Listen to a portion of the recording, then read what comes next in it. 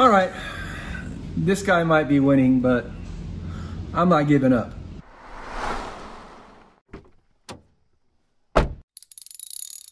I'm almost there.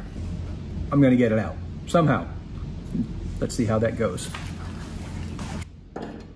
Custom modified punch.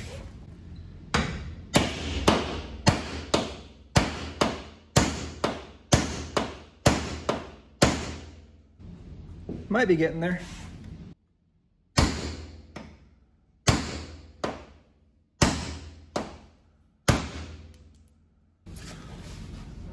I got it.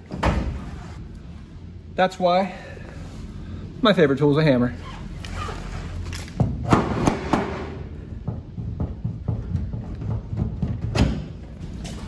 Also, I could get that stupid little guy in.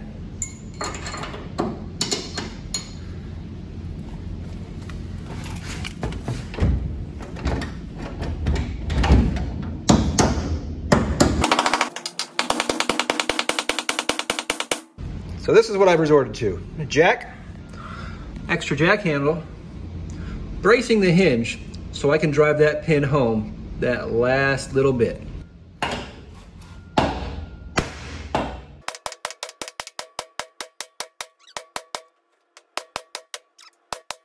I'm gonna call that good. And now you can see why we don't recommend replacing these pins if your car's been painted. It is a ton of force to get that stupid little pin out. Man, not to mention, that's a ton of force to get that stupid little pin in. All right, I'm gonna brighten things up a little bit. New hood emblem, very nice, heavy duty. These things are super, like, you can hear that there's some heft in that. Some new clips, just like so.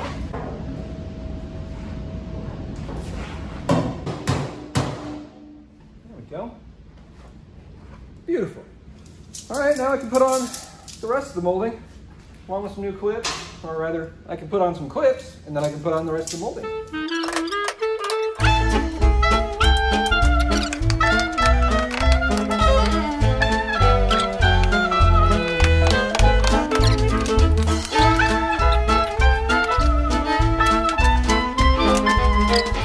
And just like that, we've got new body molding, on this side at least. Ooh, we got that shiny hood emblem. And yeah, I trimmed down those boots as well. So what if it's patina? Doesn't mean we can't have a little bit of class, right? All right, so if anybody watched my Super Beetle restoration series, you'll notice that I cut a hole in the side of the tunnel and made a custom plate so that I could access the clutch cable easily. People have been doing this same modification in off-road cars for years. So, air-cooled put together this pre-made kit with instructions, and you can download them. But basically all you're doing is measuring back, measuring up, cutting a square that then gets covered by this plate right here. So, I'm gonna get working on that. That starts by getting rid of all this old tarboard.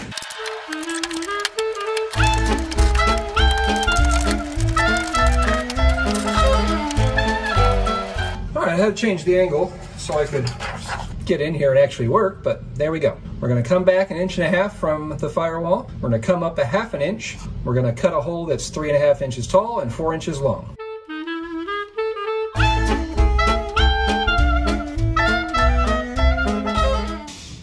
There we go. We had a long way to go. I didn't want to deal with all that. You know what? This is a perfect time to swap out to a 6-shooter. Now, hopefully,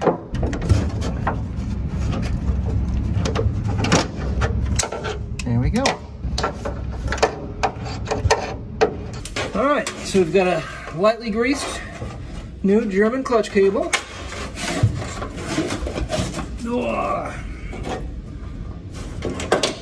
I may have to do some fighting on that Bowden tube in the back.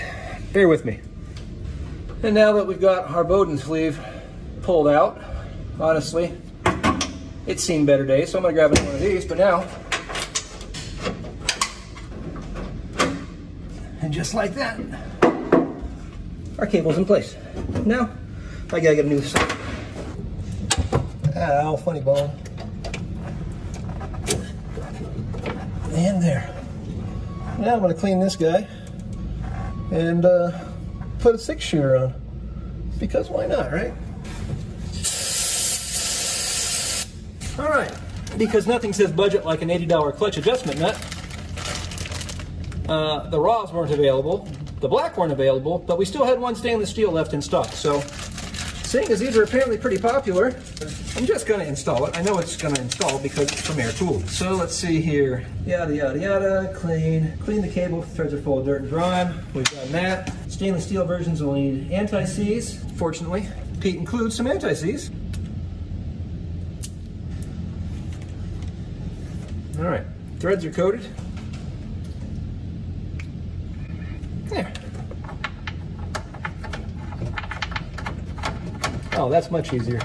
Obviously, it's a new cable, so it's going to be a lot easier than most, but even then, just the feel of using this thing is very, very nice, as opposed to stock wind. Yeah, Aircooled knocks it out of the park again with another one. Let me go test the panel. Everything's in place. We can adjust that properly once the engine's in, but for now, one more thing off of our list. Once we get one in, everything else will be a little bit easier, but boom.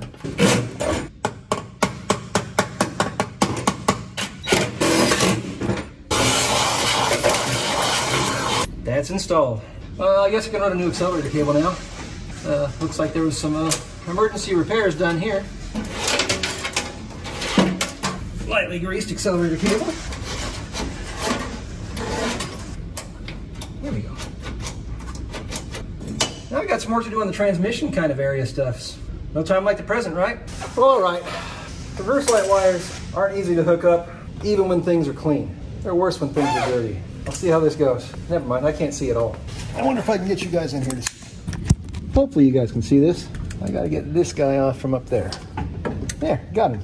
Doesn't matter which wire goes to which terminal. Just an open and closed switch, so. Oh, come on. That's half of it. Woohoo! Got it. All right, that's one of two. Half the battle. Give me the other wire, please. This one I can see, but it doesn't mean it's going to be easier. Almost there. Come on now. No, too high. There we go. Aha. All right, got them both.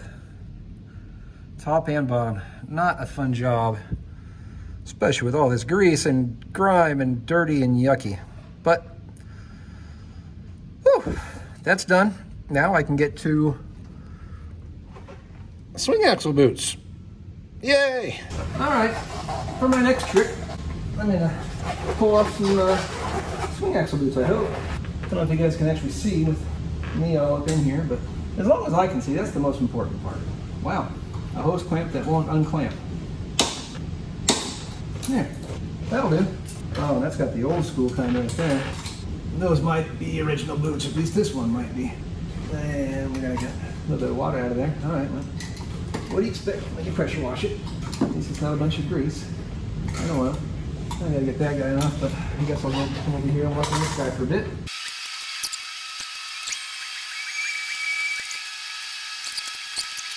All right, I gotta get that guy off, that clamp, these boots. I'll get everything cleaned up, and then I can put some new swing axle boots on.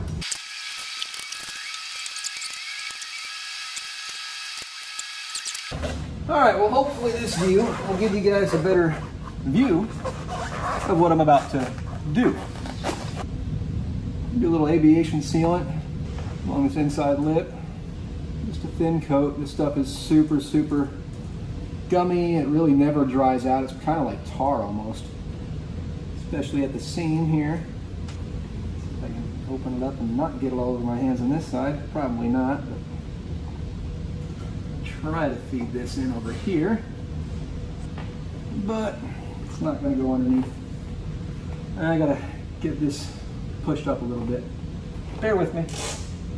All right, I don't know if you can see, I guess you can. because there's no engine, no weight, and these axle tubes are pushed all the way down, what I had to do is actually jack up one side by the shock tower to put all the weight on this axle so that I could get the boot in between the frame horn and the axle tube. And now I can get it bolted in place up on top. And then I can do the other side. The reason why I like IRS cars, really, really, really not a fan of swing axles.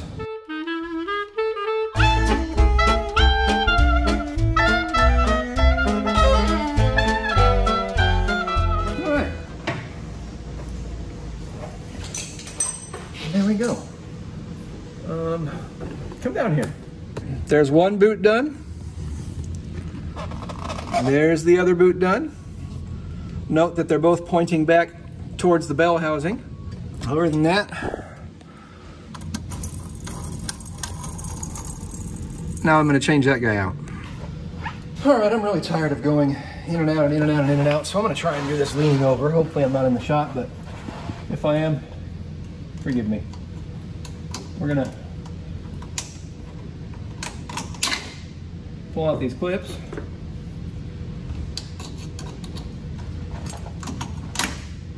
No, curve end goes to the back, straight end goes into the clip, or the throw-up bearing. And there's a little bit of grease over here. Take a look. No significant wear on our throw-out shaft. A new Sachs, made in Germany, throw-out bearing. Super quiet, just the way we like it. A little dab of grease, a little dab of grease. Do the same thing back here and here. Set that guy there. Some new clips. That's one. All right, here we go. You're in the groove, you're not in the groove. There we go. Now they're both in the groove. And with that, our new throw-out bearing is installed. Clips in place. You can even hear the pedal inside dropping. But now, honestly, we could put the engine back in if it was ready to go. All right, so I'm gonna wrap it up for today. I gotta clean up my workbench. It's getting messy and I like a clean workshop. Pretty productive day. I got that hinge pin taken care of. Got all the body molding put on. I got both mirrors put on. We got the chassis inspection plate installed. We got the new clutch cable installed, along with a new Bowden tube and the 6-shooter, air-cooled 6-shooter clutch adjustment nut in stainless steel. New accelerator cable installed. What else did we get done? We got the new swing axle boots installed. I got the reverse light switch wiring installed. And we finished up by just installing that throw-out bearing, which means where I'm sitting currently could be an engine, but it's not. So I might get to work on that tomorrow and get that all ready to put back in the car. So we'll see what happens then. Arrivederci.